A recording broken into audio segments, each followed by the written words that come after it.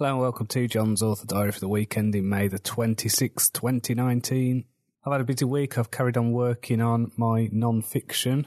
So I've sent Finish Your First Novel off to some beta readers. So I'm going to get some feedback on that.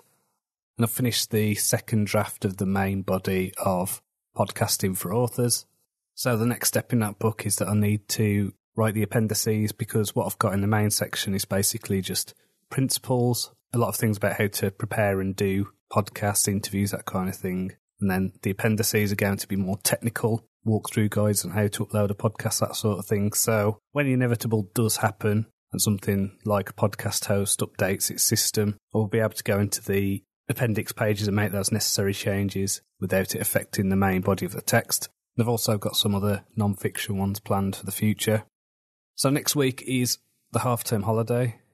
So I will be maybe only doing about an hour a day, 2 hours a day, something like that. The rest of the time I'll be doing things with my wife and son, as my wife's off work as well. And I finished reading The Sudden Appearance of Hope by Claire North. I thought that book was excellent. I've read a few of her books now, and I think she is up there as one of my favourite authors, I think. Highly recommended. I've also started reading Stormfront by Jim Butcher. So this is the first book in his Dresden Files series, and it's been recommended to me countless times. I've never really been a fan of urban fantasy, but I am enjoying this book immensely. So I'm about halfway through. I think I'll probably get this finished within the next day or two. So I watched the end of Game of Thrones this week, the finale of the entire series. Now I've seen online that there are people signing a petition to get the series refilmed. I think this is absurd. It's not your story.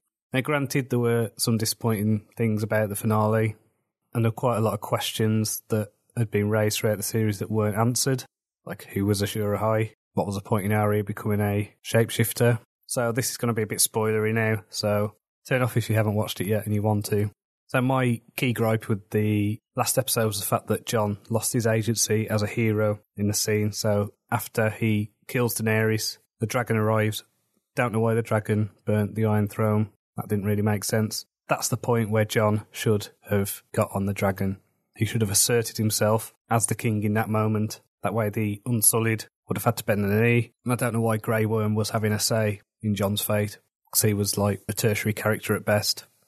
And so what I think would have worked better is if Jon had renounced his claim and returned to the Night's Watch voluntarily.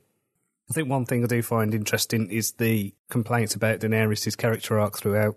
The idea that how on earth could she become evil? Her entire arc has been about the rise of a tyrant. She's been uncompromising with people she perceives as bad.